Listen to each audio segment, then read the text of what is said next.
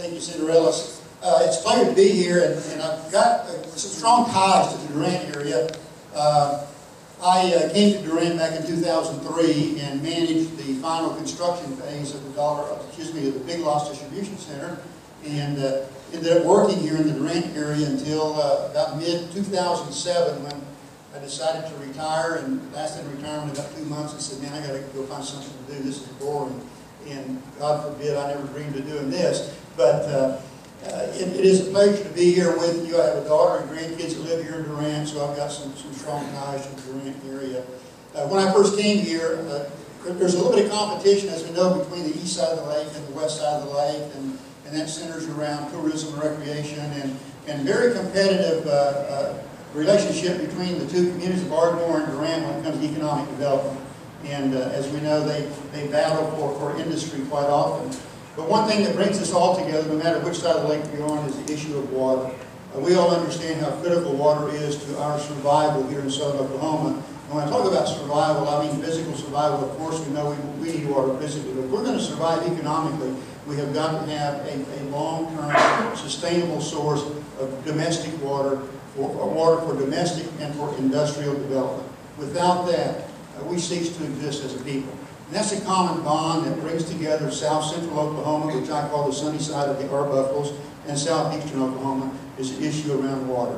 I know that Senator Ellis, back in his term, voted for Senate Bill 288, which called for a moratorium on water permits on the Arbuckle-Simpson aquifer, and mandated that an extensive study, scientific study, be developed and be conducted on the Arbuckle-Simpson so that we can understand the nature, the delicate nature of the aquifer, and understand how the aquifer works.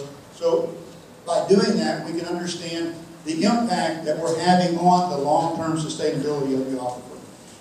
The enemies right now of the aquifer, in my mind, are the aggregate miners. The aggregate miners are having a detrimental impact on the Arbuckle-Simpson.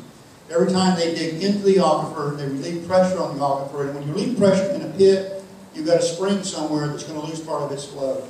As the springs lose flow, it's going to have a direct impact on you here in the Durant area in southeast Oklahoma because you depend upon the Blue River.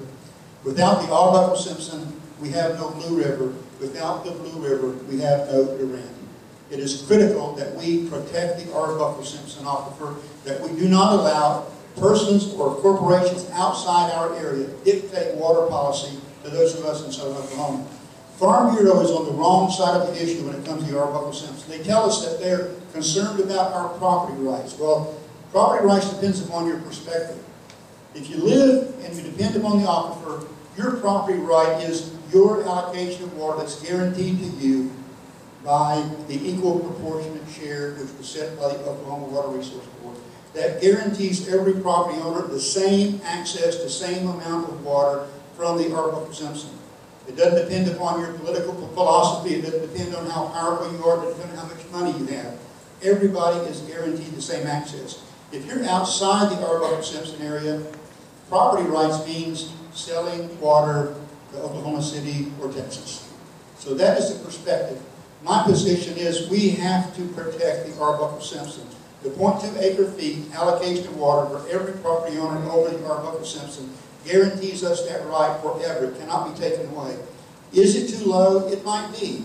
The Farm Bureau is questioning the science behind the decision to come up with the maximum annual yield of the aquifer and the EPS, equal proportionate share. They question the science, but they have no other science to counter it with. There is no other science. There's only one study. It's a study right now that the Oklahoma Resource Board approved and used that data to establish the equal proportionate share.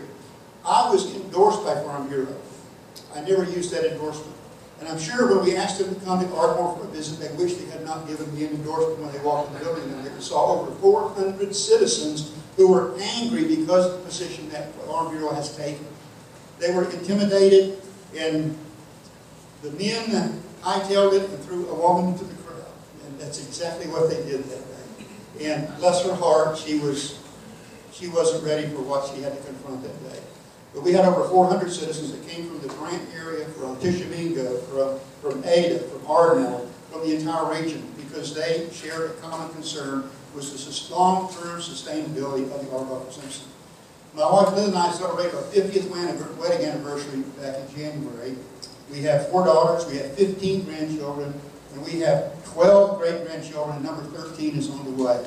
So we understand how important it is to preserve the future for our children and grandchildren.